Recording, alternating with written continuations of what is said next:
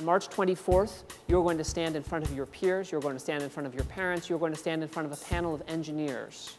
You will have data, you will have graphs, and you're going to knock the socks off people. From now, Seattle teacher Scott McComb is outlining a project to his 9th grade physics class that will have them creating, building, and testing various wing structures that they will design in teams.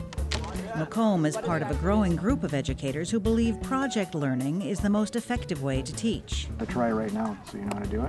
When you think about project-based learning, learning that results in demonstrations of performance, real tasks that have brought challenges to students to solve. You can see that it's in context with the ways in which kids have to be able to be functioning adults. It's quite an improvement for us. Remember our first wing didn't even hold water. Project learning is a hands-on, student-directed activity in which students create something that demonstrates what they have learned, whether it's a website, a play. Can you believe this arrogance? They think they can stop us. Nothing can stop us.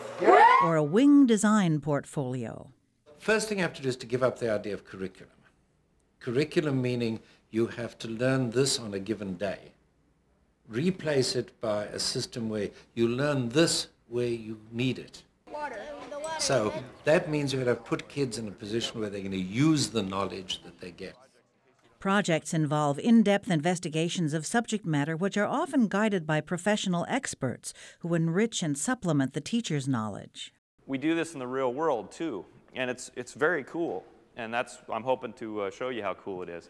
I like doing hands-on projects more, just because I feel I learn better by learning from my own experiences. When we were doing the wing project, I learned, like, our first wing was really bad, and then our third wing, we did really well. Oh, I'm so proud of us.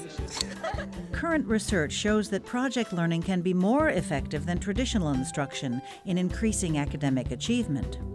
It is also effective in helping students understand, apply, and retain information.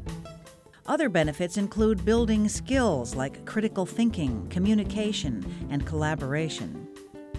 Students who work on projects show increased motivation and engagement in their studies. Our task was to create a high-efficiency, low-weight wing that, when tested, it would show the values you'd want for a real wing.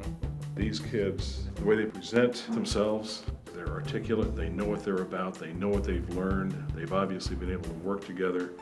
And in a situation like this, for 9th graders to pull off something like that is absolutely remarkable. And here's our data for our wings. This would be the first round, would be 1, 2, and 3, then 4, 5, and 6. For more information about what works in public education, go to edutopia.org.